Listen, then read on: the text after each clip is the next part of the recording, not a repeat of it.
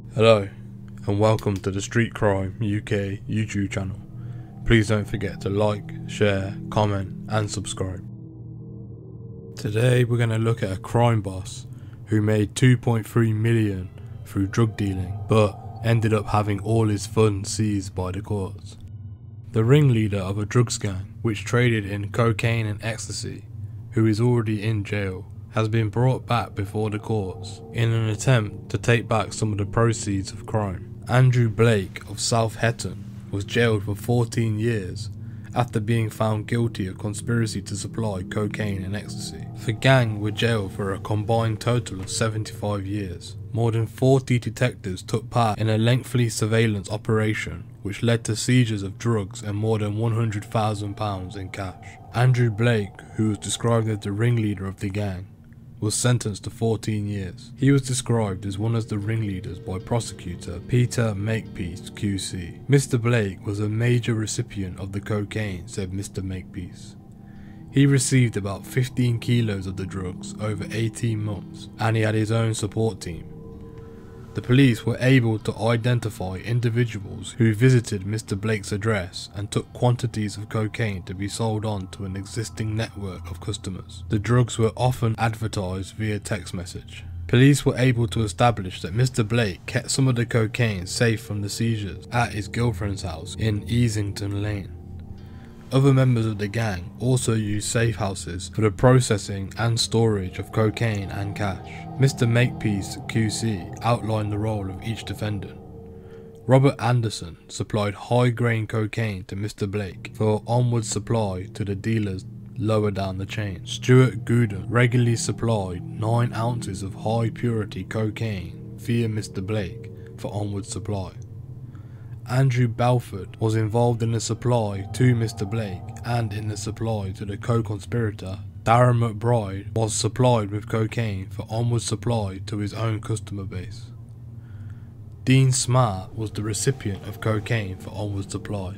Ryan Johnson was a supplier of cocaine and an onwards dealer. The barristers for the defendants said none were dealing at the highest level, and there was no evidence they made a lot of money from the conspiracy. However, they were all found guilty, and the following were all convicted of conspiracy to supply Class A drugs and were sentenced by Judge Deborah Sherwin. Andrew Blake received 14 years.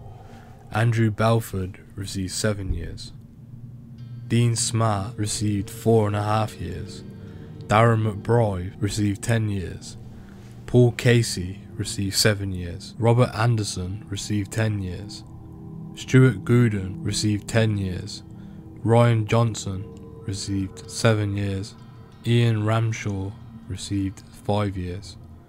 The judge told the men some of the defendants had access to high-grade cocaine at close to import levels of purity. This was a complex case, and it has not been easy to access the total supply and involvement of each person. Where there was any doubt, I have adjusted the sentence in favour of the defendant. The investigation, codenamed Operation Sidra, was led by Detective Chief Inspector Nicola Lawrence of Durham Police.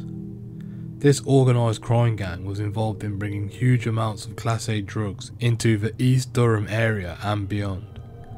Throughout years of hard work and investigation, and with the support of local people who came forward with vital pieces of information, we have been able to disrupt and destroy this particular drugs network. We at Durham Police hope that this sends a clear message that we will not tolerate any criminality of this nature in our force area. We will relentlessly pursue those involved and put them before the courts to make our streets safer. After all were sentenced, a proceeds of crime application was made against each defendant. Mr. Blake appeared before Teeside Crown Court to face a proceeds of crime application, where a judge ruled his criminal activities had earned him £2.3 million whilst he was active in the drugs game. The judge ordered that Mr. Blake should pay back £203,151.09, which is what his current assets, 2 houses, a quantity of cash recovered, and the money saved in a bank account were all valued at. The judge told Mr. Blake that he must return the money within the next 3 months, or face the prospect of his jail term being extended by another 2 years. This is why the police have pledged to keep a watch on his finances and make further applications if his assets increase. The Proceeds of Crime application was part of Operation Sentinel, the police's northeast fight against serious organised crime. Detective Sergeant Thomas Morn of the Northeast Regional Economic Crime Unit said, "We are happy with the outcome. However, make no mistake, if Mr. Blake's assets increase further, we will make further applications to recoup that money. This order shows that in addition to prosecuting those who believe they are above the law, we will also pursue them to deprive them of their criminal gains." What are your opinions on the crimes committed by Mr. Blake and his drugs gang? Do you think the judge had sentenced him too harsh or not harsh enough? Also, what are your opinions on the compensation order, which is coming in at just over £200,000? Would you pay the money or do an extra 2 years in jail? Please let us know what you think in the comments below. Thank you for joining us today. If you enjoyed this content, please don't forget to like and share, and if you're new to the channel and you enjoy Street Crime UK content, please don't forget to hit that subscribe button and press the bell so you can join us on the next video. Thank you for joining us, and until next time, stay safe.